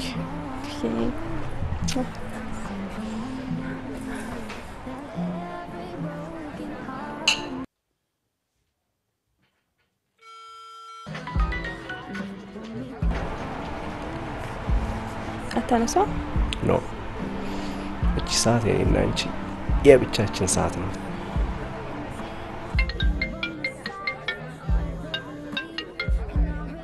አታነሹ ሰይፍ ሰዓት የኔና አንተ የብቻችን ነች። ሰይፍ በቃ ይዘኝ ጥፋ። ወዴት ማለት? ሚኪስ ስለ ሚኪ አታስብ ሰይፍ። ከሚኪ ጋር መኖር ግድ ሆኖብኝ ነው እንጂ ምርር ነው ያለኝ። በቃ ዝም ብለህ ይዘኝ ጥፋ። ከዛም አብረን እንኖራለን። ሊሊ ከዛ በፊት ግን የአባቴን አደራ ማሳካት አለብኝ። አንተ አብረን በመኖራችን ተስማማ እንጂ የምትፈልገውን ገንዘብ ነገ አመጣልሃለሁ።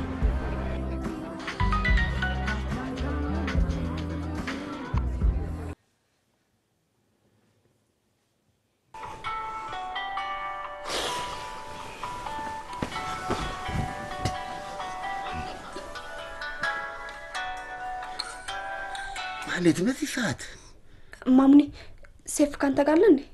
በዚህ ሰዓት እኔ ጋር ምን ያደርጋል? አንቺ ጋር አትልብላ ብሎ አይደል እንዴ ሄደው? እንዴ የት?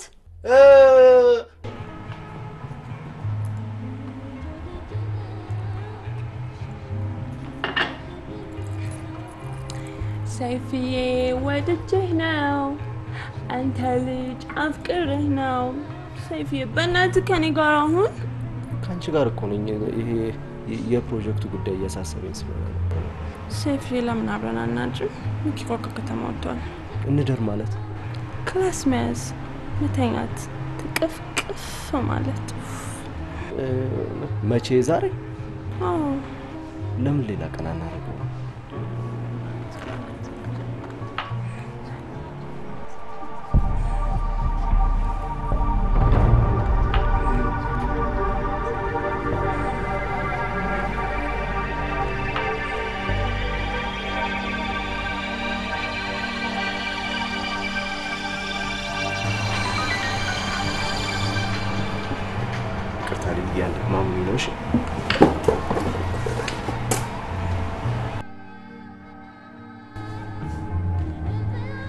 ሄሎ ማይ ናዝሬት ነው ያለው አይደል አዎ አብራ ያለችው ልጅ ናት አለቃ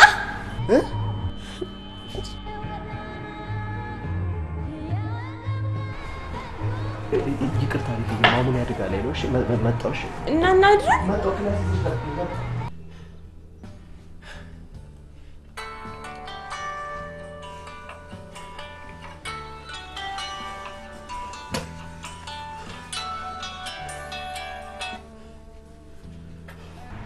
ሄሎ ማሙኒ ምን ሆነሃል ምን ነው በሰላም ነው ምን ሰላም አለ ወገቤ ድቅቅ ብሎልሻል ምን መኪና ነው በያት ቮልስ ተጎዳ ቀላል ገጨችኝ ገጫት የት ሆስፒታል ናችሁ ምንድነው የምታወሪው የጠበስኳት ልጅ እኮ የአራተኛ ክፍል የማታ ተማሪ ነች ነርስ የጠበስኩ መሰለሽ እንዴ መኪና ያልከኝስ ልጅቷ ቮልስ ነች አገልግሎት ማግን የማርቼዲስ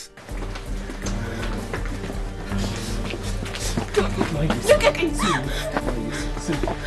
ምንድነው ማዳምጥ እንደገና ሌላው ሸ አይደለም ይኸውልሽ ልጅቷ ምን አዩዋት አትንገረኝ ማይ ይኸውልሽ ገና አሁን ከደብረ ዘይት መምጣቴ ነው በዛ ላይ ደግሞ በጣም ርቦኝ ነበረ ልጅቷን ደግሞ ለጉዞ የሚሆን ገንዘብ እንድትሰጠኝ ነው ያገኘሁት ይኸውልሽ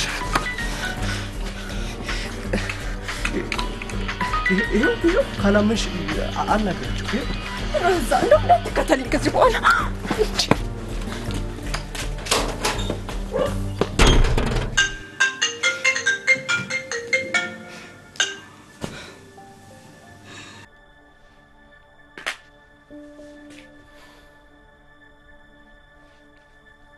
ሻምላክ እንዴ በቃ ጧት ቢሮ ሄደ አስረዳት ማለትን ደግሞ ደውልላት ካልሆነ ምን በኔታል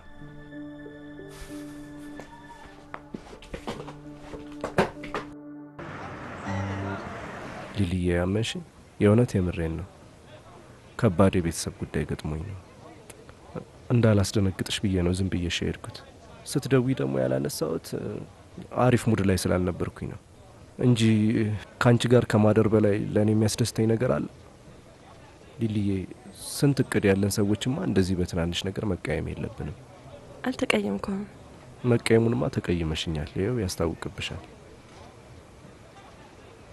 በቃ ከልብሽ ይቅርታ አድርጌልሃለሁ ካላልሽኝ በቃ አልሄድም መቼም እንደማልጨክንብህ ታውቃለህ ይቅርታ አድርጌልሃለሁ ወይኔ ቻው ሊሊ ነይ አሁን ከማን ጋር ነበር ያወራሽ ነበር መቼ አሁን እዚህ ጋር ፓርኪንግ የሚሰራው ልጅ ነው ፓርኪንግ እዚህ ጋር ከመቼ ጀምሮ ነው ፓርኪንግ የተጀመረው ጠየቅኩሽ እኮ አሁን ስታበዛውሽ ስፈልግ ልንለያይ እንችላለን ምን እየሆንሽ ነው ቆይ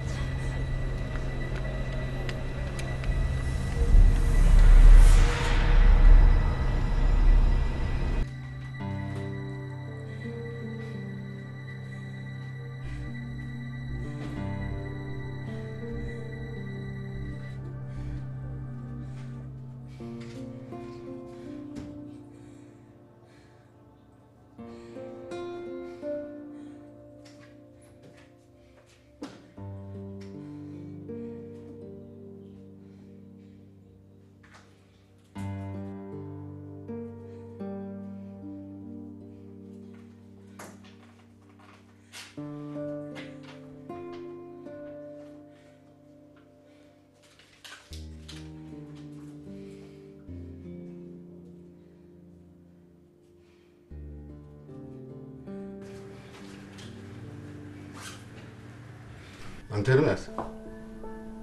رماس ما تربش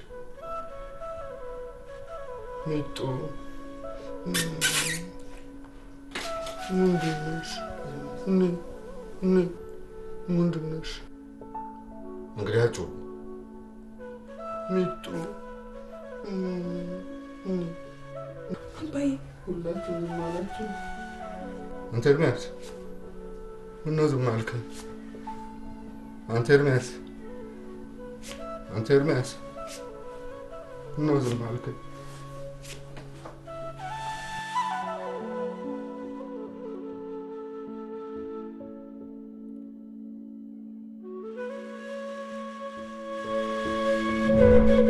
አሁንማ በቃ ይሄን ግቢ ልጅ በልጅ ላደርገው። አሁን ቢሞት ማን አለሽ?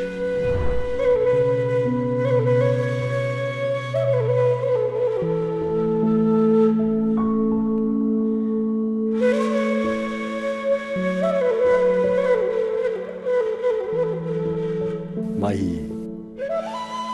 መቼም ተስፋ ሳልቆርጥ ቀን በቀን ደብዳቤ መጻፌ ምን አይነት ደረቅ ነው ሳያስብለኝ አይቀርም። ይገርምሻል አባቴ ነፍሱን ይማረውና አንድ ነገርን ሁለት ጊዜ ሞክረ ካልተሳካለት ተወው ብሎኝ ነበር። ግን እንዴት አድርጌ ልተው? ያንቺ ጉዳይ ሆነብኝ። ለነገሩ የአባቴን ትእዛዝ ትዝ መጀመሪያ አይደለም። አግብተህ ወልደ ዓለሜን ያሳየኝ እያለኝ ነበር የምትሆነኝን ስፈልግ አባቴ የኔን ደስታ ሳያይ ሞተው። አባቴን በማውን ሰዓት አስታውሼ እንባ አለኝ። አባቴ እኮ ልዩ ፍቅር ስላለኝ ነው።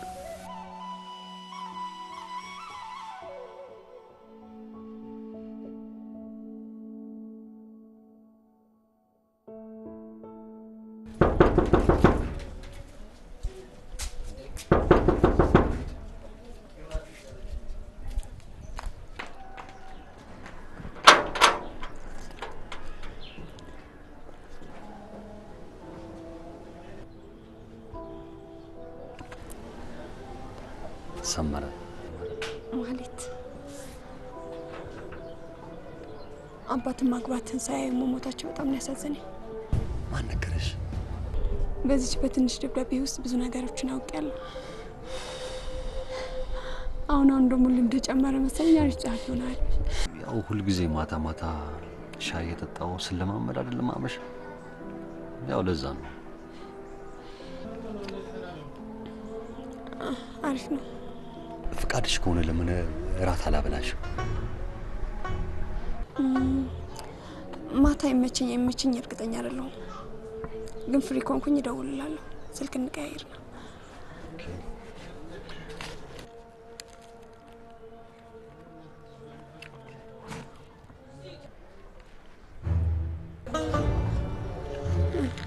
እደውላለሁ።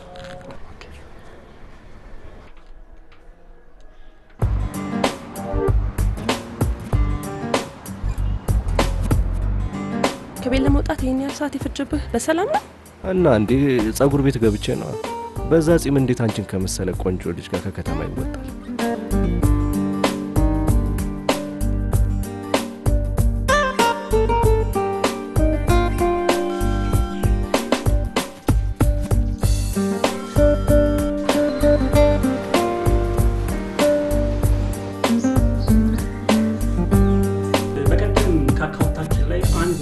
ሚሊዮን ብር አውጥተን ነበር እና ይህንን ገንዘብ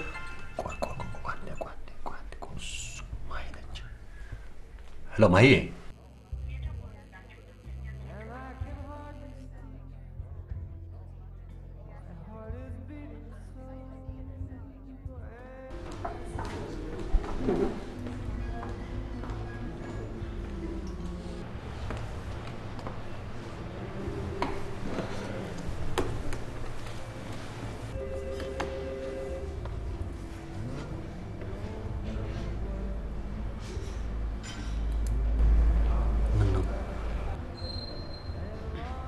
ምንም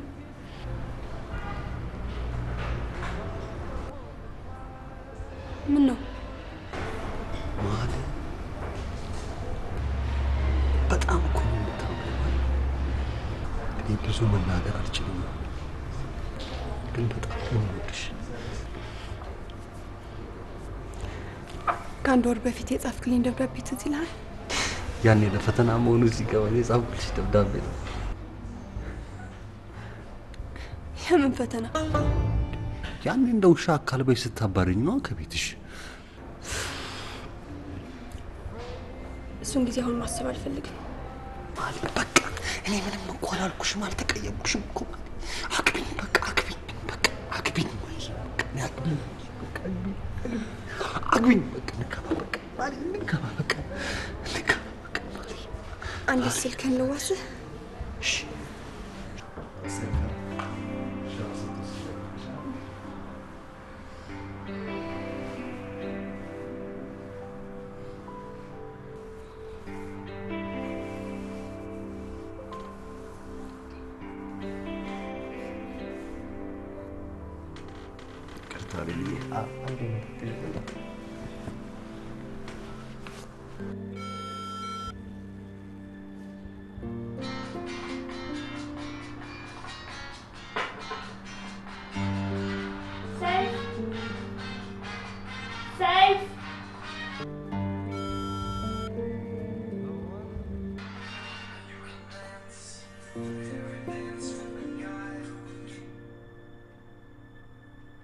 ሄሎ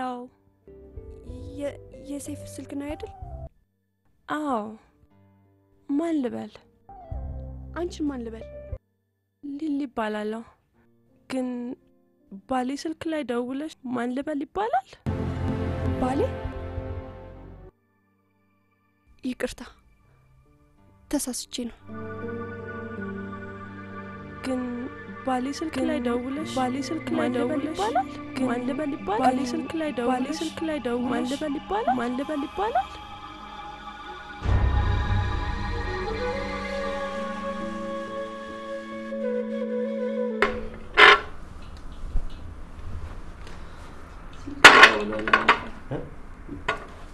ማንች ማለቴ ማን ነው? ተሳስታ ነው እባክህ። በሀሳብ ተስማምቻለሁ። በቃ ማይ በቃ በቃ በቃ መስማማትሽ ነው። ግን ቶሎ አግባኝና እንወልዳለን እንዴ? ወንድ ልጅ ከነቃጭው ዱባው ነው በቃ አለኝ።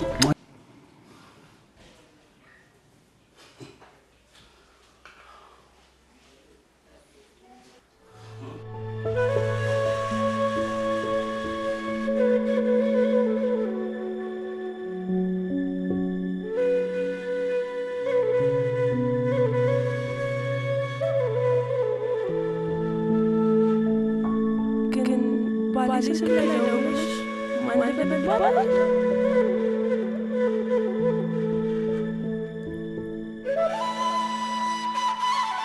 እንወልዳለን እንዴ? ወንድ ልጅ ከነቃጭው ዱባው ነው በቃ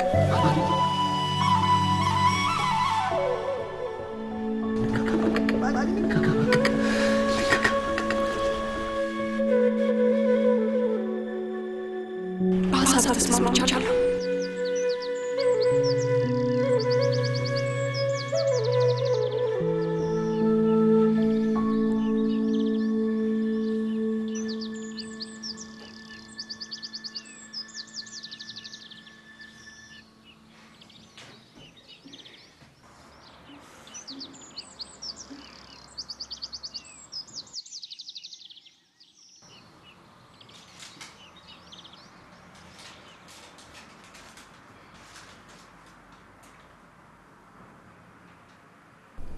አዝናለሁ ሊሊዬ። ካንቺ ጋር ይህን ያህል ጊዜ ቆየሁት እችን ቀን ስጠባበቅ ነበር። ብታምኚኝም የኔ ነገር በልጦብኝ ስላገኘሁት ገንዘቡን ይዤ ወደ አዲስ አበባ ሄጃለሁ።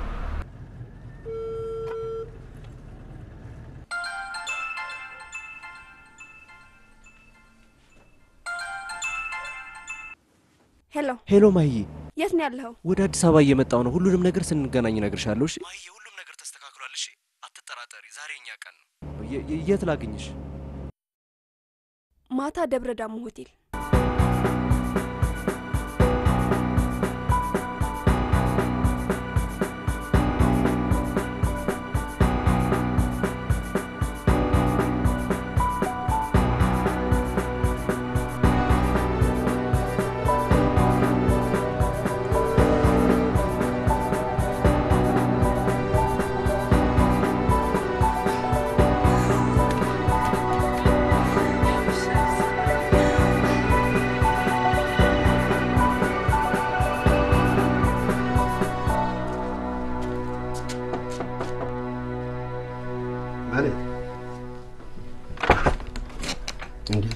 ነሽ? አይ ምን ነው ጊዜ ነው እንግዲህ ማለት ይኸውልሽ ልጅ ሰመረ እዚህ አንቺ ጋር ሲመጣ ወስጣውንም አበባውንም ስጥልኝ ሲል ለአባባ ለሻይ መጠጫ ለቡና መጠጫ እያለ ብር ይሰጠኝ ነበር። እኔ ደግሞ ምናልባት አንቺው ግትር ብለሽ አይሆንምና የሰው ሀቅ የሰው ገንዘብ በልቼ እዳ አልገባም በላይ መስጠይቃል አልኩና ሳጠራቅም ልጅ ቆየሁ። አሁን ደግሞ አያያዛችሁን ሳይ ሁለታችሁንም እግዚአብሔር የተመሰገነ ይሁን። መቼም ጥሩ ነው። ስለዚህ እኔ መቼም አቅሜንም ታውቂዋለሽ፣ ላንቺ የምደብቀው ነገር የለኝም። ለእኔ ማስታወሻ የሚሆን ነገር ባጠራቀምኩት ገንዘብ ትገዥና የሚታይ ቦታ ላይ ታስቀምጫለሽ። ከዛ በኋላ አጎቴ የሰጠኝ ስጦታ ነው ብለሽ ሁልጊዜ ታስቢኛለሽ ማለት ነው። መቼም ሞት አይቀርም። ይችን ደግሞ ለሰመረም ንገሪው ያጎቴ ማስታወሻ ነው እንጂ እንዲያዞሽ እንጂ ኧረ በርሶን ምን ሆነሽ ነው? አይዞሽ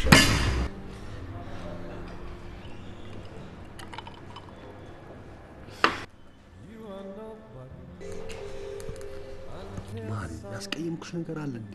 ምንድነው? አስቀየምከኝ አልኩ ወጣኝ አልኩ አልኮን እኮ ነው የምትጠጪው። አልኮን እኮ ነው ይጎዳሻል እኮ ነው እያልኩሽ። ያሰብክልኝ ነው ለካ ትወደኛለህ። አረኔ ከመውደድም በላይ በጣም ነው የማፈቅርሽ። ምን ዋጋ አለው? አንተም ወንድ ነህ ወንድ። አልገባኝም። እኔ ምንድነው የምትይኝ? እባክህ ባይገባህ ይሻላል።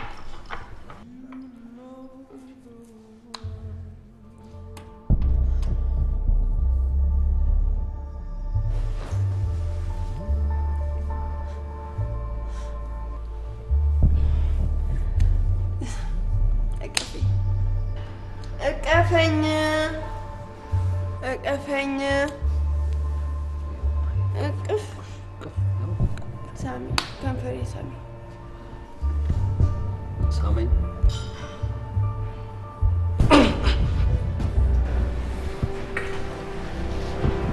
እንዴት ነው?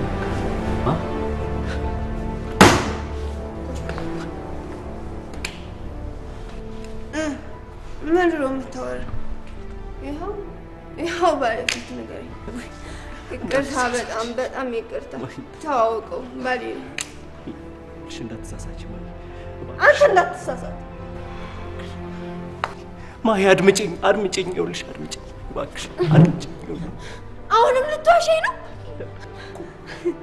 አዲስ አበባ ያለ የለውም ስትለኝ ዝም ስላልኩ አሁን ደግሞ የትም ማድረስ ስትመጣ መቀበል ይመስላል?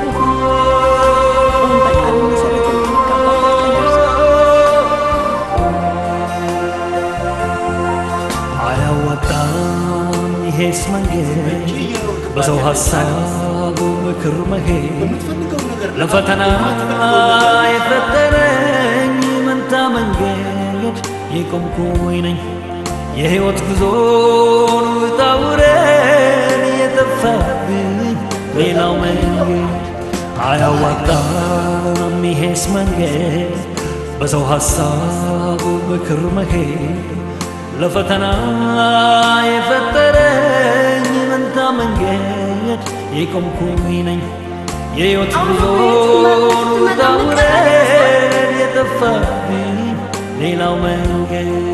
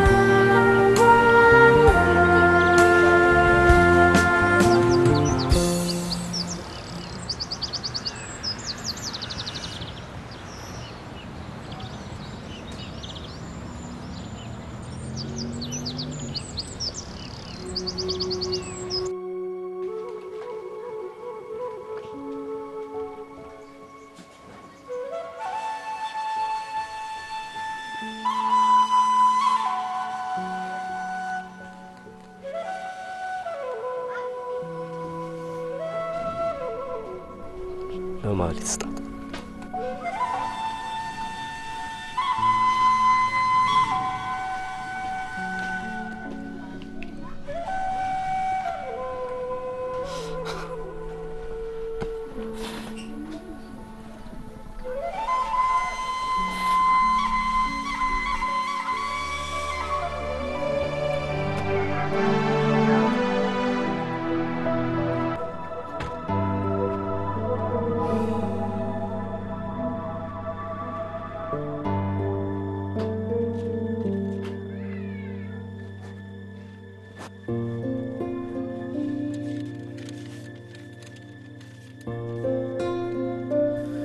ማይ ስለተፈጠረው ነገር ሁሉ ተወቃሽ ሆኜ እንደሆንኩ አምኛለሁ።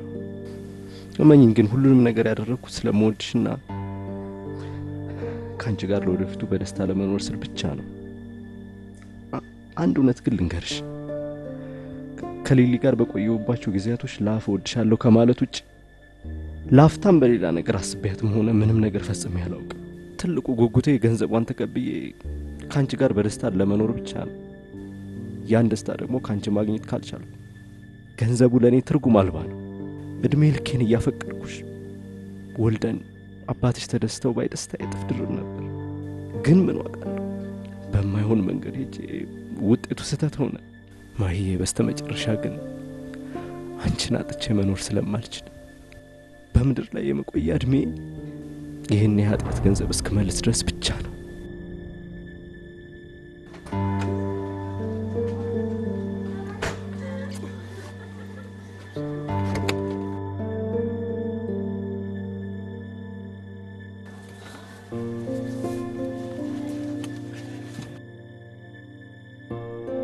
የት እንሂድ? ከከተማ እንውጣ? ዛሬ ካንተ ጋር ሆኜ ዓለሜን መግጨት እፈልጋለሁ። ግጭት እንወልዳለን አይደል? እንወልዳለን። ባቲም ደስ ይበለው፣ ደስ ይበለው። እንሂዳ ንዳው እንጂ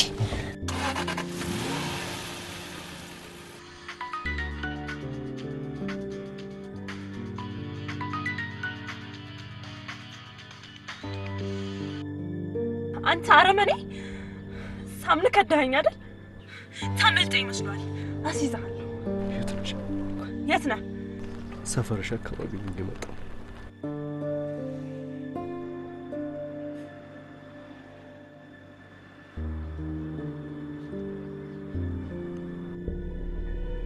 አይደለም ለአንድ ቀን ለአንድ ደቂቃ እንኳን ላጣሽ እንደማልፈልግ ታውቂያለሽ። ቁጭ በይ።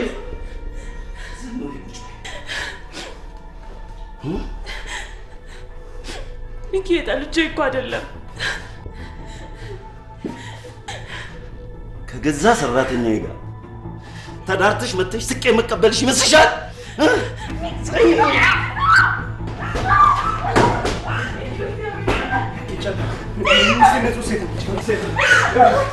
ከመቀራረቦች ምን ያደረጋል? ገንዘብ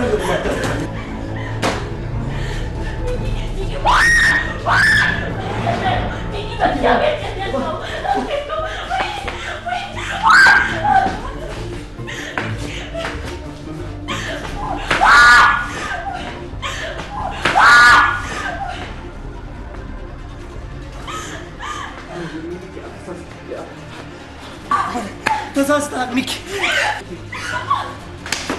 ሚኪ አትሳሳት ሚኪ። ሚኪ ሚስትህ ትወዳለች።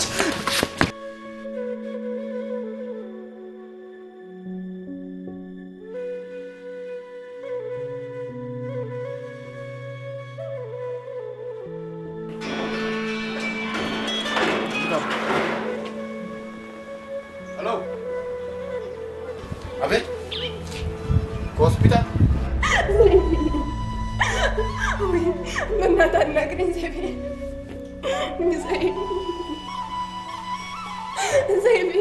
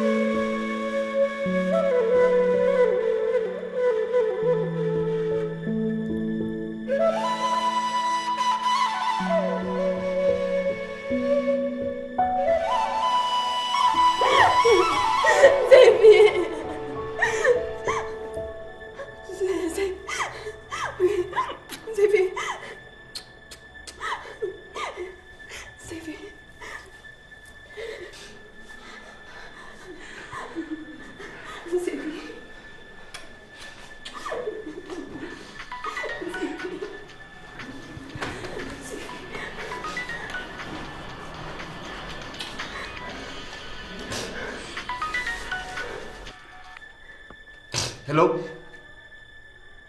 አቤት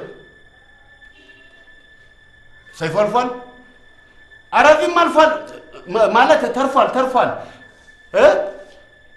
አው ጌታዬ ትንሽ የወሰደው መድኃኒት መንቀሳቀስ ስለማያስችለው ወኪሉ ጉዳዩን ማስፈጸም ይችላል አራራራ ስቀልድ ነው ጌታዬ በተፈለገበት ሰዓት ወዲያው ይመጣል ተጠግኖም ቢሆን ይመጣል አሎ ሰይፉ አለፈ ስራውን